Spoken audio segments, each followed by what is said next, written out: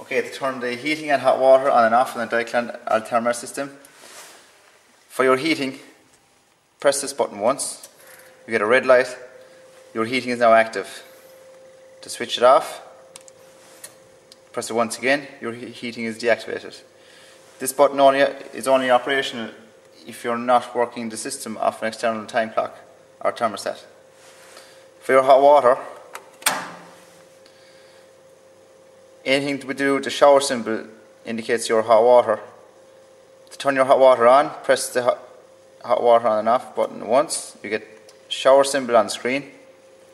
So your hot water is now active. To set what temperature you want in your tank, press the shower up and down, usually somewhere between 40 and 50 degrees.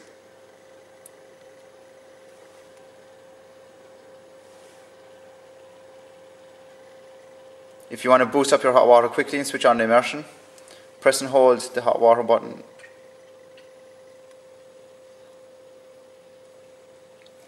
Now you have your immersion symbol and your hot water symbol flashing, so that will heat up your hot water quickly. To turn it off, press the shower symbol once. So you now have no hot water to be heated, so switch it back onto normal hot water heating. Press it so that you have the shower symbol on the screen. Thank you for watching this instructional video from Evolve Technical Solutions.